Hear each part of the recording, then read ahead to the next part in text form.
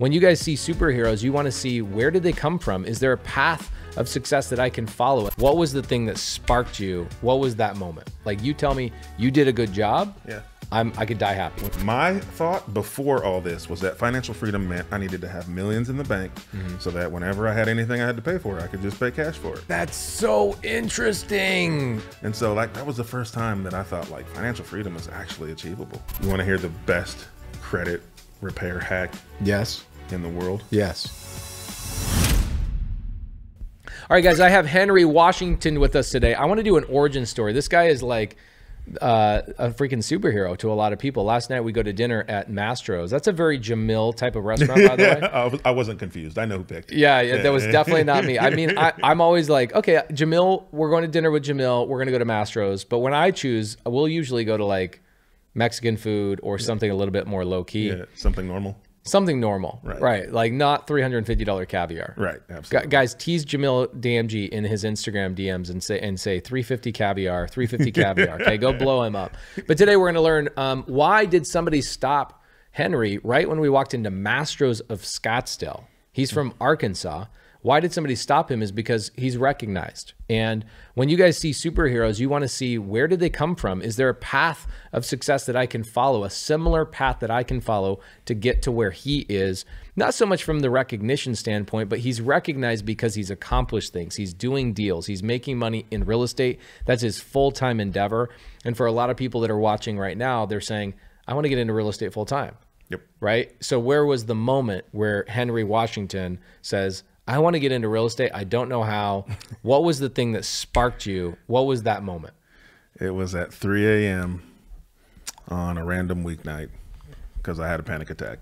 Woke up sweating, breathing hard, freaking out, thinking my heart was jumping out of my chest. And I got to that panic attack because up until that point in my life, I felt like I did all the things everybody told me I was supposed to do. I got good grades in high school, so I can get into college. Got into good college, got good grades in college, got a technical degree so that I can get a good job making good money from the start. Got a technical job, started making great money, was making 6 figures, designing software, doing data analytics. And I did not know this already. I did not know you were a software designer. Yeah. What? Yeah. Wow. Design software, data analytics. Did all kinds of cool stuff. Did modeling and simulation for the Navy and NATO. I did all kinds of cool stuff.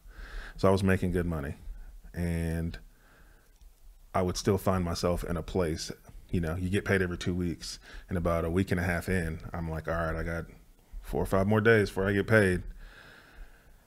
How many ramen noodles do I got to eat to make it?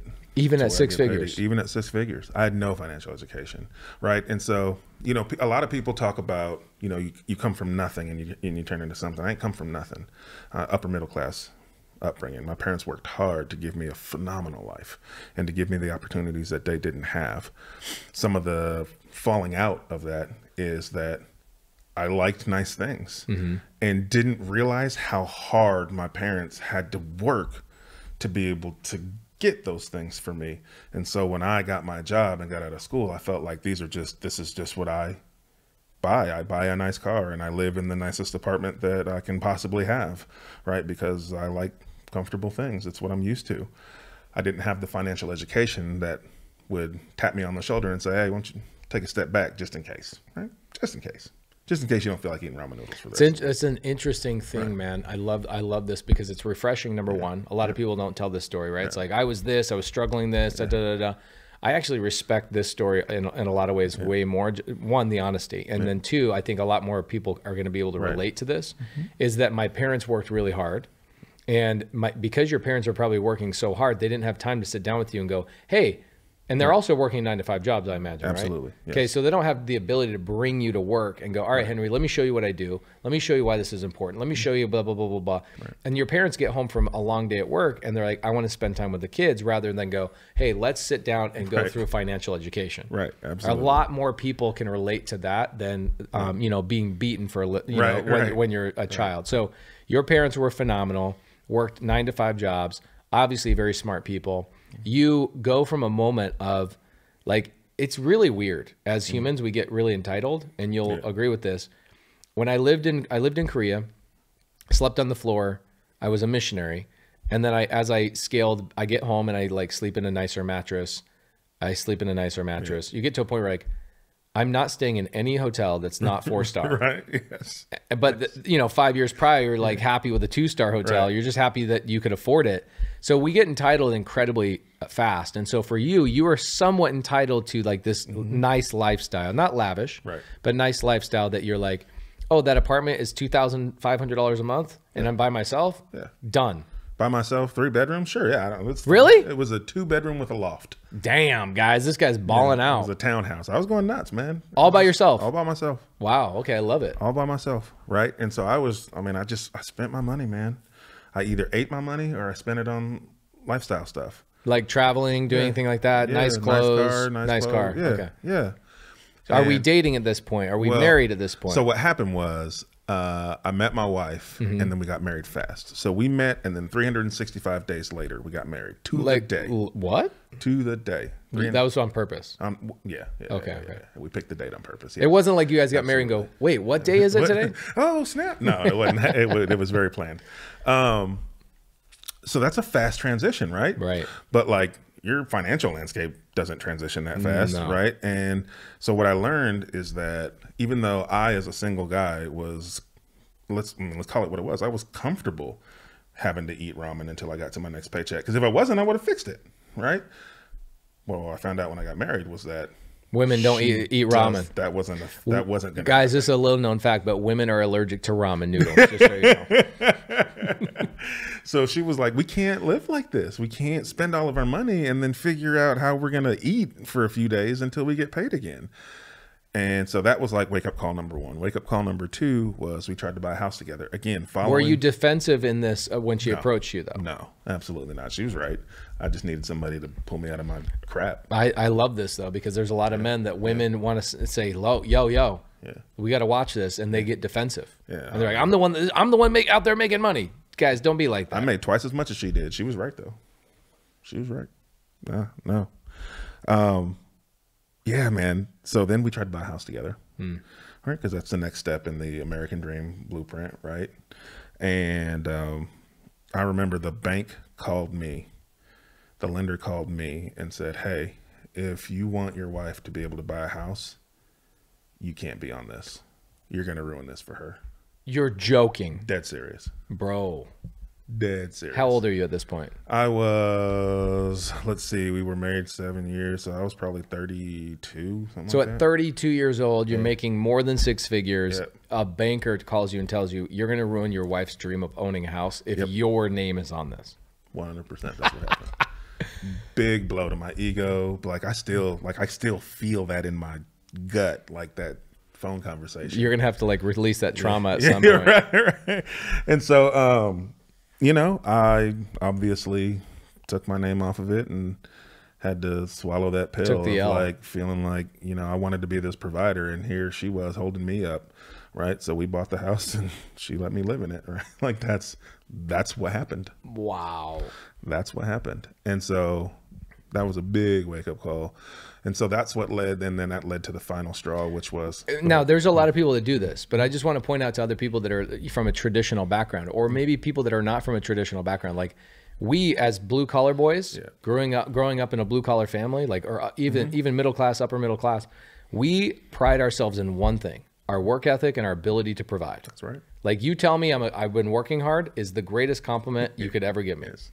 I don't care about anything else. I don't care about my nice car, my this, my that. Like you tell me you did a good job. Yeah. I could die happy. When my wife tells me thank you for all the hard work that you're doing, that melts me. Right. Yeah. So we come from that same upbringing. So when somebody tells you you can't be on the loan, that's devastating.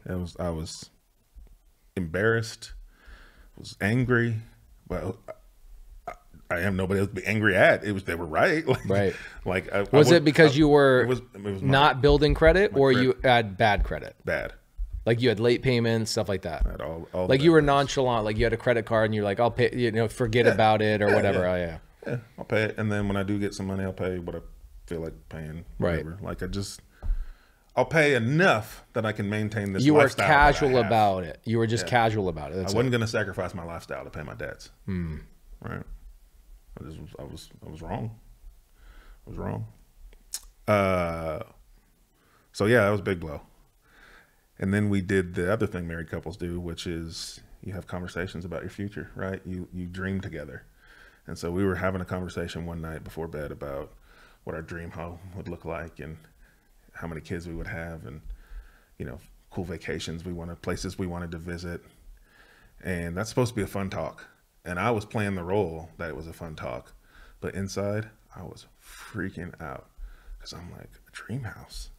I couldn't even be on this house. Like how am I, and like, we're barely making the payment. Like, how am I going to get her to a dream house?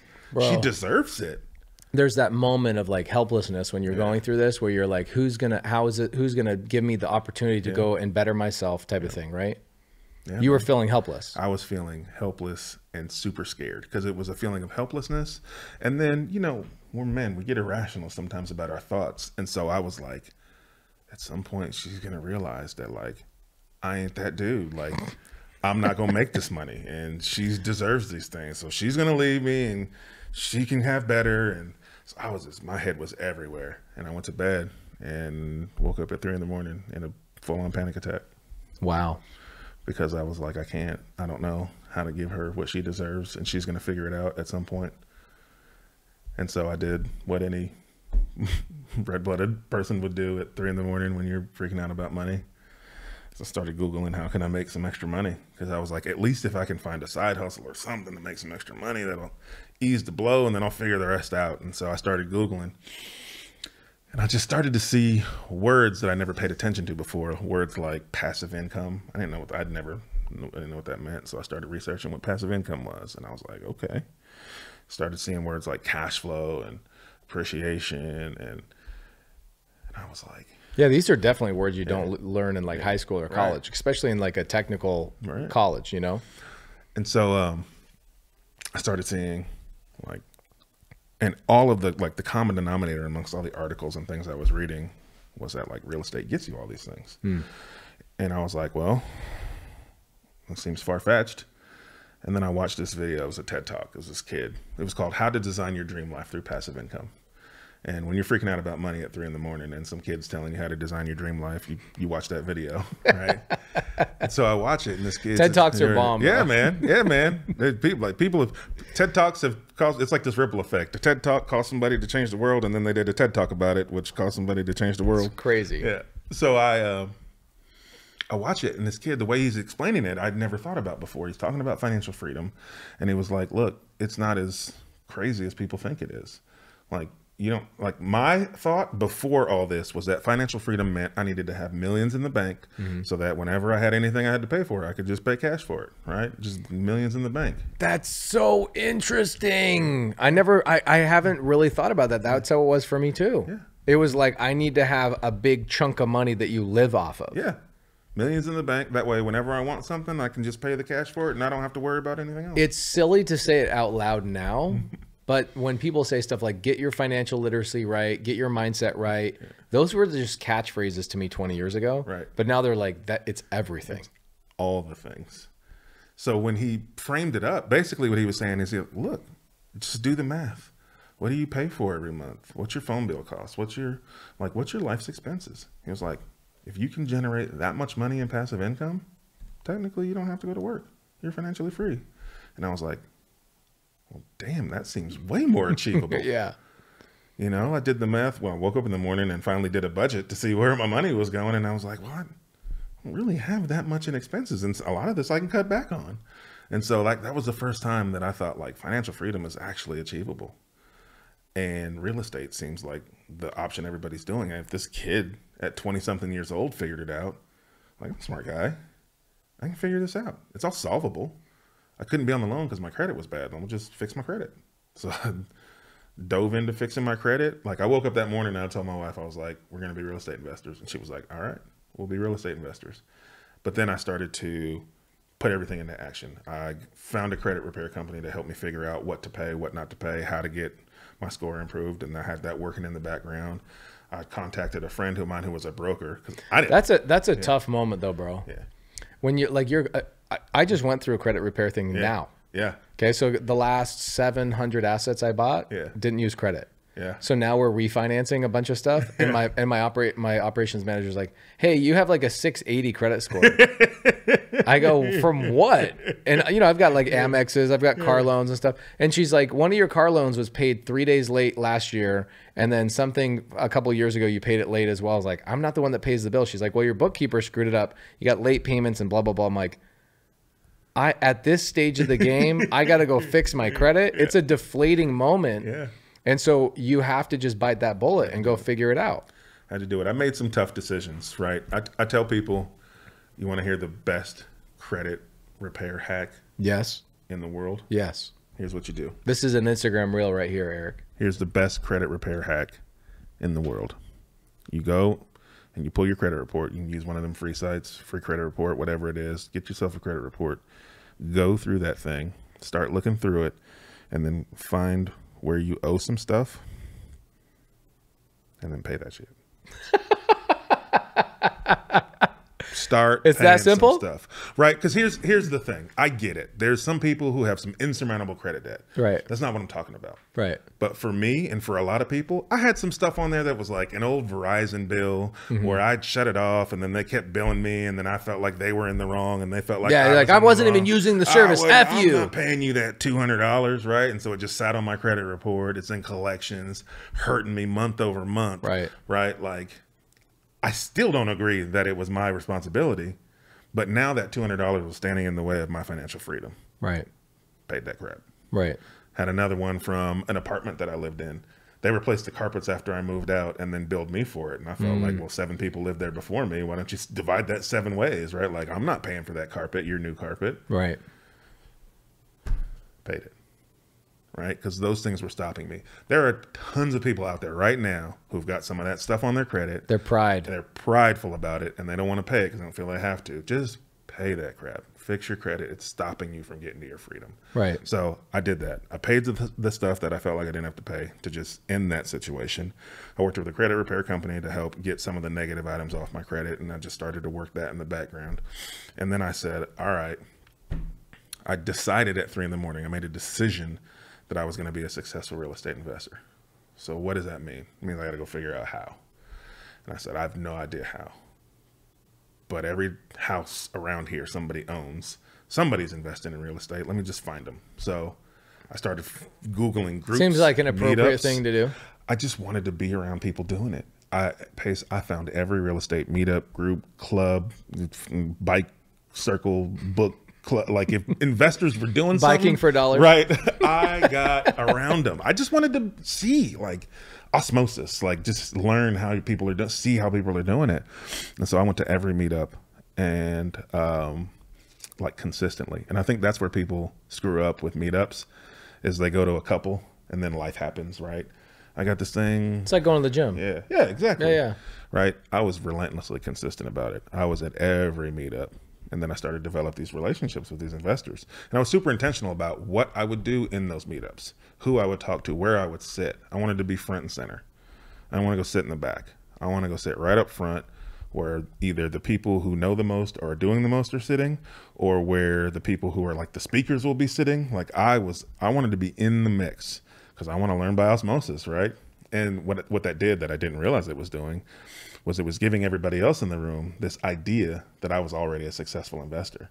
Wow. People just assumed that I was doing deals. And so when people would talk to me, they'd be like, oh, well, how many properties do you have? I'm like, oh, I've never done a deal. You've never done a deal? And that just made people want to help me more because I was so into it that they were like, well, we got to get you there. Right. Wow. So that's how I started to learn the business. And then I was podcast books anytime. Like I lived like, breathed. Was there a first podcast or something you were listening to? Yep. The first podcast that really resonated with me was Danny Johnson's old podcast, Flipping Junkie. Listened to that. FlippingJunkie.com. Well, Danny was an old software guy who had turned into a real estate investor. And so it just resonated with me because that's what I did. And so what was his strategy? Fixing and He was a fix and flipper, direct to seller marketing into fix and flips. And so it taught me a lot about how to find deals, right? Is that your primary source is direct to seller? Mm-hmm. Oh yeah. It's really hard. So Jamil and I spent a lot of time together. Yeah. And I don't get to talk about direct to seller because I'm direct to seller. Yeah. Right. So I'm now 40% direct to seller. Yeah. Because just the brand has gotten to a point where I buy a lot of deals for my students or whatever. But for the first several years of my business, it was 90% direct to seller. Yeah. And Jamil, all his ads are direct to seller stupid. Right. And if you do direct to seller, you're stupid. Yeah. And you should get the Henrys and the Paces of the world to do direct to seller and then buy their deals. Right. And so it's nice to have a direct to seller guy. Oh yeah, I'm a direct to seller. I've probably bought, I know I've bought only 2 deals from wholesalers ever. Really? And I've bought 1 deal on the market. Everything else has been. Ooh, I like this. This is really great. What's interesting about that is that everybody is so diverse and there is no right way to do it. There's so many different ways. There is a right way. Yeah. Here's what I mean by that. There's a right way that resonates with you. That's 100%. And so I call that your avatar. So I broke out 19 different avatars. So if you guys want to go watch the Avatar series on my YouTube channel, I have avatar. So avatar number 1 is direct to seller visionary. Yep. So you're a visionary, I'm a visionary. You're direct to seller. You're the guy that's going to be on the phone for your first couple of deals, whatever. Then you have the direct to seller integrator. So my partner Cody doesn't want to be on the phone, but he's my partner, makes just as much money as I do, but he doesn't have to go negotiate. Then you've got other avatars like, I do a lot of wholesalers bring me their dead leads. I convert them into creative finance, stuff like that. And so you have to find out which one of these avatars really resonate with you. There is no right answer except for you as an individual. The secret sauce, man. They all work. They all work. Every single method works. Right. Right. They all work. So pick the one that you feel like fits your personality and your budget the best. If you're going to underfund a strategy, throwing money down the drain. Yeah, I think the downfall to direct to seller, we should do a video about this. We should do the benefits of the direct to seller. Well, guys, we'll do that in the next video with the Henry Washington series. And then we'll tell Jamil it's stupid. Yeah, we will. We'll go through the pros and cons of a direct to seller marketing business. But so you listen to Danny's podcast, you're going to podcast, your osmosis. Before we go into the next thing about like what was your first deal, how important was the osmosis to you? It was everything. It was everything. And I didn't know it was until I had a deal on the line and I needed to leverage that network to learn what the crap to go do. So like being intentional as I was about putting myself around the people who were successful, asking them questions, and like I needed to learn what a good deal looked like. I didn't know. So I just started asking investors like, hey Pace, what was your last deal? Did you flip it? Did you rent it? And they, investors will tell you, oh yeah, I bought this house down over off, Rainbow Curve, and it was, I don't know, I paid like $250 for it, and I put 50 in it, and then I think we sold it for like $350 or something like that. And I got one around the corner from there we bought for this, and then we were renting that one for, like, they'll give you all the details. But that's gold. Right. Now you know what neighborhoods they're buying in, what they're paying for their properties on average, how much they're putting into them, what their ROIs are. How long their contractors are taking, everything. All that stuff. And who their lenders are. Yeah, I'm making notes of all this stuff. I'm starting to learn, okay, this is the price point people are buying properties at typically. This is the percentage difference between what they're worth and what they're, like, you're getting all this information. And then I had to go find a deal. And so, people look back now and they say, well, I got lucky to find my first deal. I say I positioned myself to be able to take advantage of the opportunity when it knocked. You don't get lucky when you put yourself in the right rooms and you put yourself around the right people and you get the energy and the vibration of being in a real estate meetup. Like, I've bought in so many deals because I've gotten probably 4 of my businesses I own today were because I would go to meetups consistently. Steve Tring's meetup. Yeah. I would go to his meetup consistently, like show up. And then I got to a point where I was the speaker and I, a lot, he would call me and come back. Hey, come speak. And people go, are you speaking tonight? I'm like, no, I'm not speaking tonight. And they're like, why are you here? I'm like, because I'm an investor too. Because I'm trying to buy deals, baby. Right. Yeah, I'm trying to get private money lenders. I'm trying to get this. I'm trying to get contractors. Some of my best contractors came from other people in the room. They're like, oh yeah, my plumber, he's amazing. He'll do this, this, and this. He has a cousin that works at Advanced Plumbing Supply and he'll hook you up with a blah, blah, blah. It's like, you don't get these homie hookups when you don't have homies. That's right. That's right. That's right. Yep. So my other thing that I did, and I didn't realize how helpful these things were when I was doing them. Like I wasn't that smart, but looking back, I can see the impact that they had. So I made a decision early on that I was just going to tell everybody that I was a real estate investor.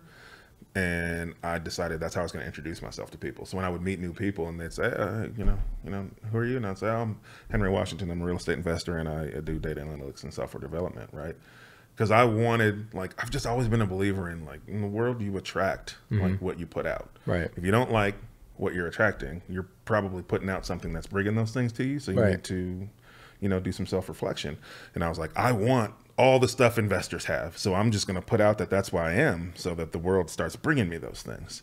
And so I told people. Isn't it weird how literally literal you are being right now, but it sounds like fluff? Yeah. It is so literal, guys. He is being so absolutely granular in the detail of, like, I want all the things that investors have. Yep. So I put it out there that this is what I want, and the world brings it to you. That's right. I'm a blue collar guy. Yep. I did not grow up this way. Right.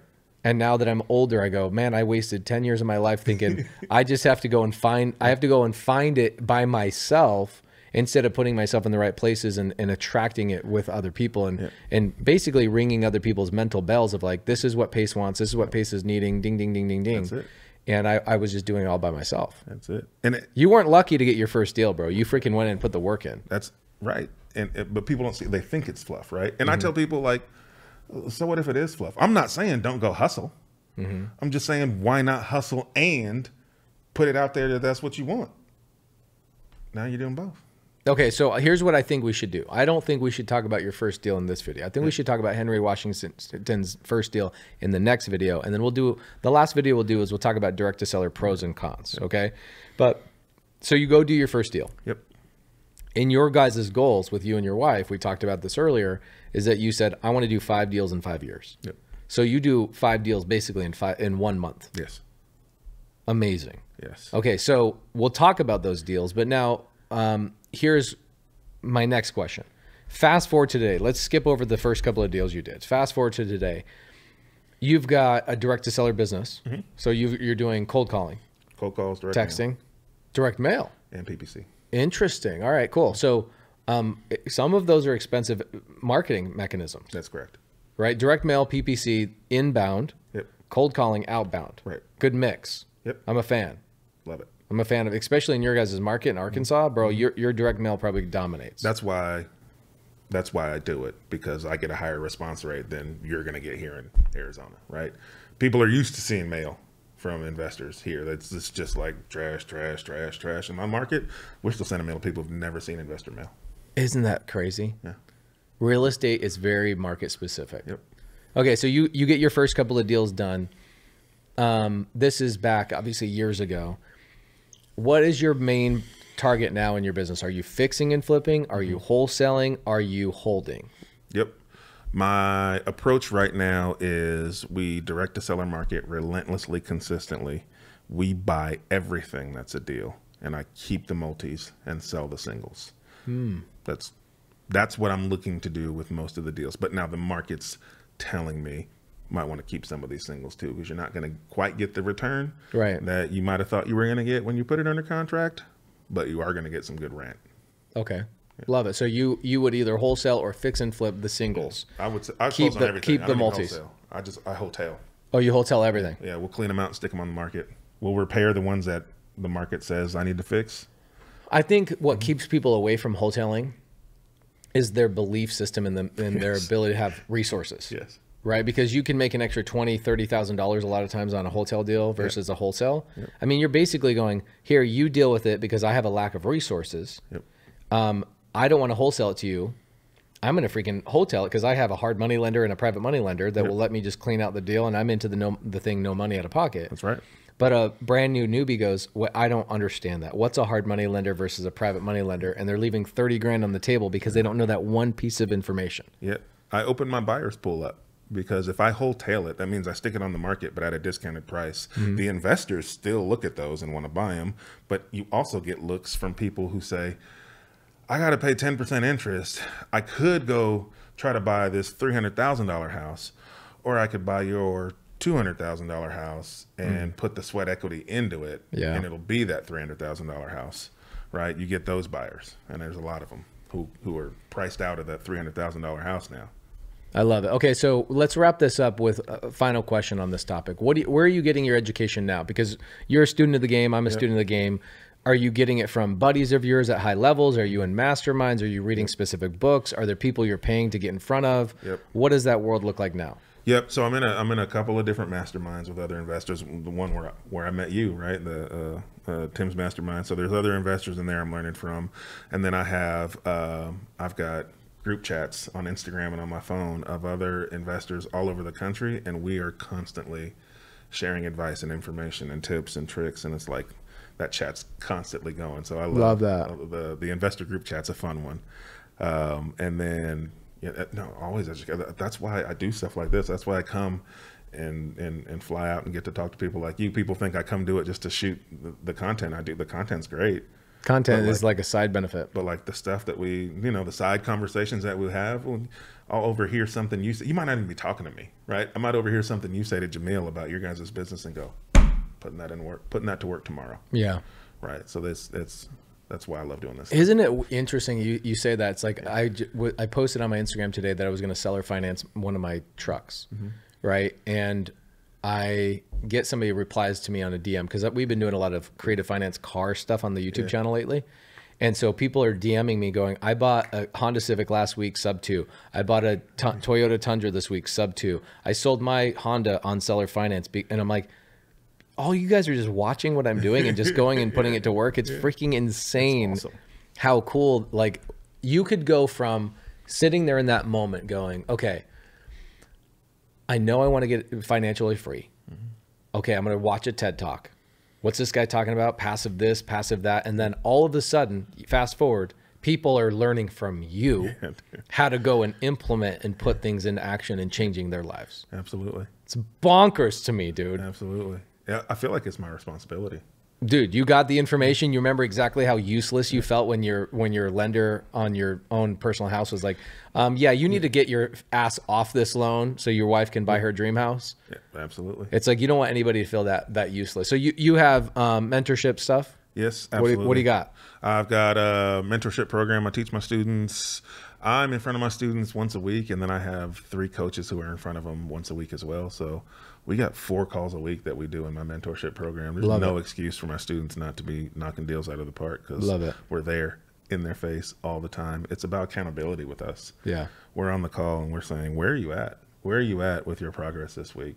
I can see where they're at in my curriculum. Like I can track it. I know if they're going through it or not. Right. And if they're not implementing, we're holding you accountable. I love it. And guys, we'll put information and links for Henry so you guys can connect with him down below. He doesn't have a YouTube channel yet, but he's going to have a YouTube channel at some point in the future. I can see it. He's currently on the market with Jamil Damji, Kathy Fetke, and you've got Data Deli Dave. Data Deli Dave and old Jimmy John, James Dannard. And amazing group. I love that you guys created a whole second channel just to talk about what's going on in the market with different strategies. Very cool. So guys, we're going to talk about Henry Washington's first deal in the next video. And then what we'll do is we'll follow it up with another video, a topic I love talking about that I never get to talk about with Jamil, which is why is direct to seller superior to everything else, especially for my personality. And we'll talk about that in the next video.